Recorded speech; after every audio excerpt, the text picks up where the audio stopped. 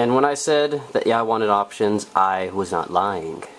As you guys can see, I do have quite a few choices here to be able to get all my colognes. I've got 12 different kinds here, all ranging anywhere from very sweet smelling colognes to something that's a little bit more edgier and rougher, where you can, more musky is what I was going to go for. Now, quite a few here. I mean, I've got all the original Guess collection, the first 3. There's a new one that just came out, as well as the Dolce & Gabbana, one of my favorites. And they have a new one that's already came out, Dolce & Gabbana, The One Gentleman. So as you guys can see, you've got tons of different types of colognes that you can always range from. And I'm not the kind of person who likes to stick to just one smell or one fragrance for a short time. I want to be able to have options and be able to just choose whatever I want to smell like. Because there's some days when I'm going to go to a place a little bit fancier, bam, I know what to go with. If I want to go a little bit more muskier on a date and I want somebody to remember my smell, bam, I know exactly which one I'm going to go with. And it's, you know, a hit and miss sometimes. You got to wear the cologne for at least a day to see how you smell. And here's a fun fact of the actual cologne number 1, is the way the cologne smells to your nose is not how it's going to exactly smell on you.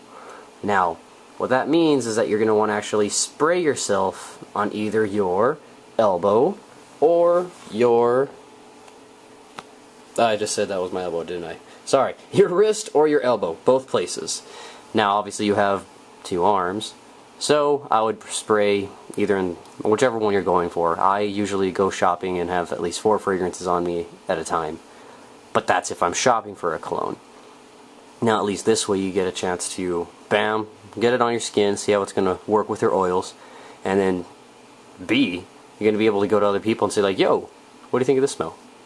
That's a good conversation starter. It's something that you can get people involved, because I mean this is going to be your fragrance and you don't make the decision or choice about what other people tell you, just do keep it in mind sometimes. Now, other tips and ideas I can give to you guys is never leave them in like the car. The alcohol content in your fragrance is going to evaporate, which means it goes away quicker. So keeping that in mind, whenever you guys are actually getting out of the shower, that's the best time to apply cologne, because your pores are open and it goes in and it'll last a lot longer. So don't even pat yourself, well, I'd pat yourself down and bam, throw yourself on some cologne and you are guys ready to go. Wow those ladies and smell great, because again, sometimes you just have that little impact where you're like, what was that person? I remember, he just had a good smell. Which sounds weird, but that's how it's going to go, guys.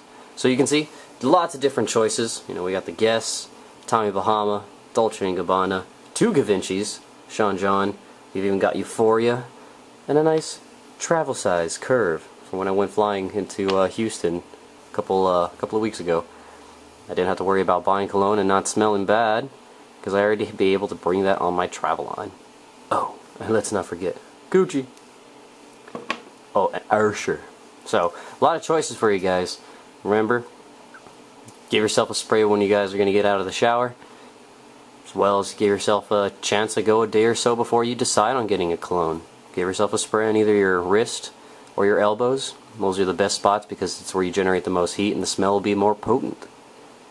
Alrighty guys, this has been a little bit of a tip, FYI, DIY, however you'd like to call it, for your cologne. So subscribe, comment, ask me any other questions, things you want me to review, and that way I can get back to you guys as soon as we can. Thanks again, it's been your hero Wilgus. Smell you later.